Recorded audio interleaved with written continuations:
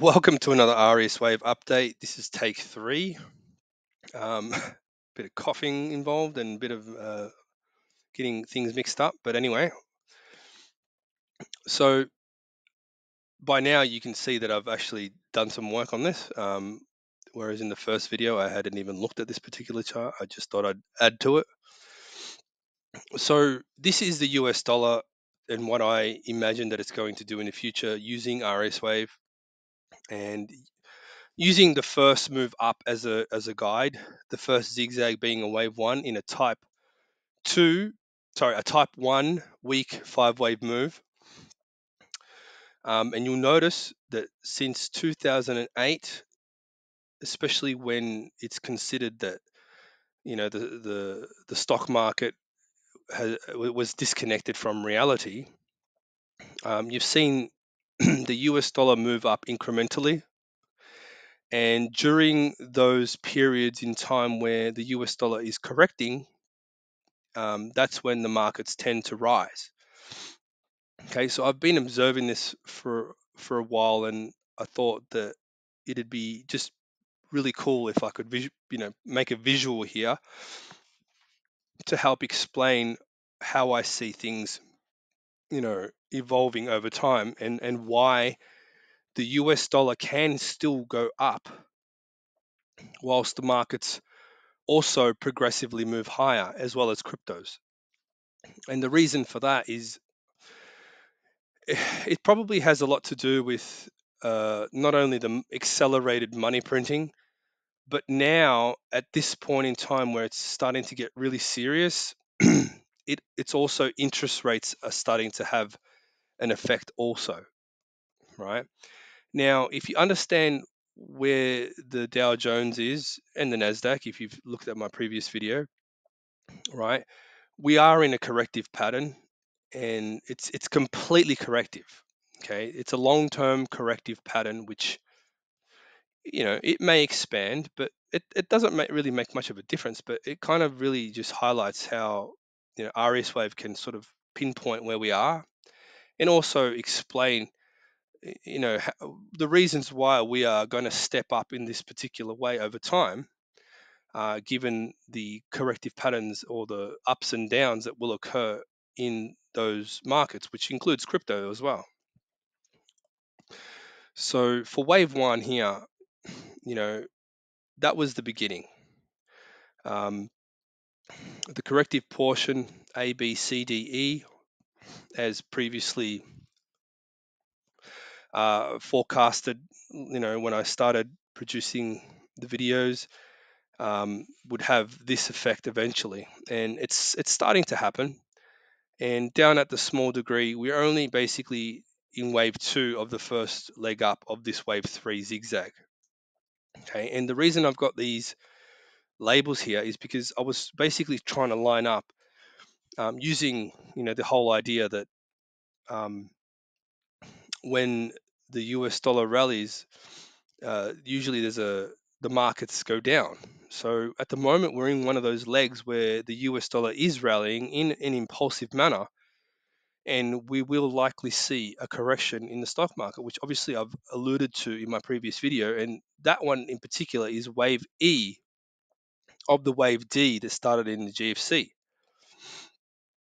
All right, so that's a fairly big. That's the portion of the move that's going to be the one that goes down the furthest, in my opinion, because this is lining up perfectly with when wave 3 and 4 and 5 of wave A occurs. All right, so it's like a good piece of evidence right there. And then once that bottoms, and then we start to get upside in the Dow Jones for wave C, that will then complete the wave D that started in the GFC.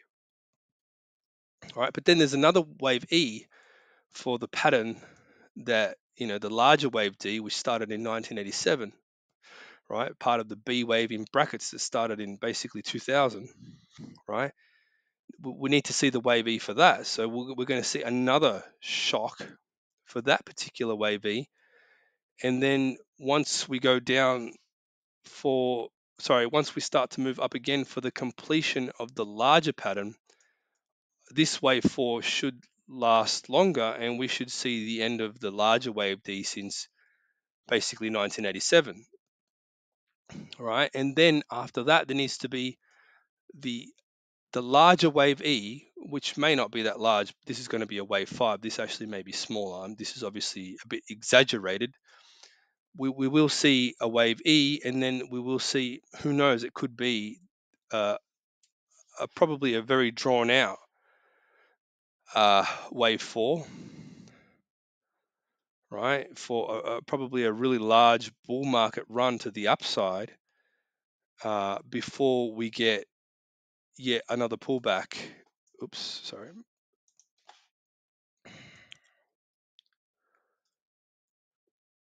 Uh, all right, before we get another, yeah. Anyway, so at this point in time, it's just basically piecing those things together. Like after we complete the D wave and the E wave of, since what started in 1929 all the way up until we get to this point right here, then I believe we're going to see like an even bigger rally, probably one of the biggest rallies that we've seen. Okay.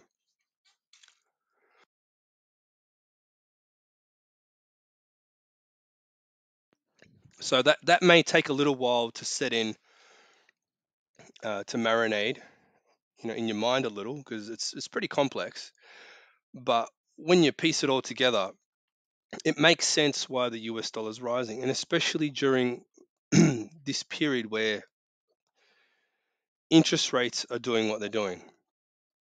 Now, the interesting thing about when, uh, as this starts to rise, different things will start to break, in my opinion, because if you look at it, 2008 occurred, US dollar started rising.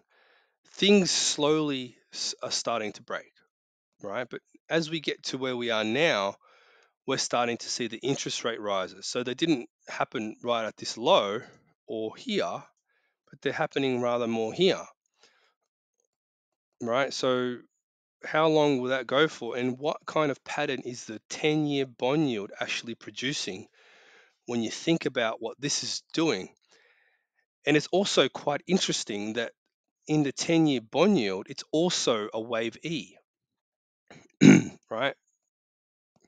So I have a theory that the 10-year bond yield is actually producing a similar pattern, but is only just getting started, only just got started in 2020, right? And for that reason, I won't be able to jam it all into this video, but I do have the idea already uh, that's come to mind, and I do believe I see the pattern unfolding that's going to see interest rates slowly step up in this very same manner until they get really high.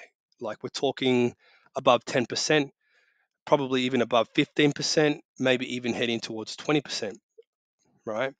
Because you have to understand that real rates, we're still negative rates, even though rates are going higher. Real rates are negative still, right? Just listen to Peter Schiff's podcasts and just listen to George Gammon critique Peter Schiff, um, and things like that. And obviously, what's happening in the market, that you can tell it's pretty obvious. And you'll come to this realization, and just look at the market. So is asset prices coming down that fast? I mean, they've just done so much tinkering and wizardry with the markets that real interest rates are negative even when interest rates go higher.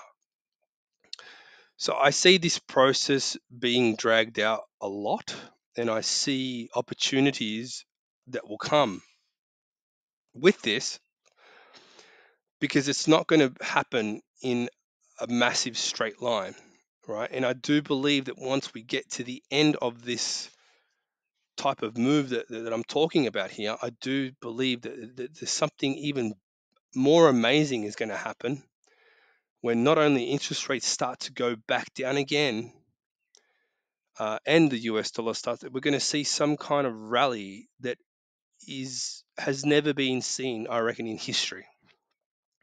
It's going to be that huge, right? Whenever it is that we get there, I can't tell you exactly when that's going to happen at this point. It's way too off in the future, but given the understanding of the larger pattern in fractal form, and in interest rates and US dollar, and also the stock market, even I suppose that does carry over to cryptos. um, yeah, we are heading towards a massive opportunity, but there will be heaps of massive opportunities along the way. That's the best way I can put it. So I suggest you keep watching these videos, because I'm slowly gonna piece this all together in a way that's gonna really bring it out. And also I'm teaching this stuff, so head on over to the .com and get involved, because if you really want to understand this and have one-on-one type thing, that can happen, right? It's going to happen. So hopefully you found this video interesting and informative. Thank you for watching.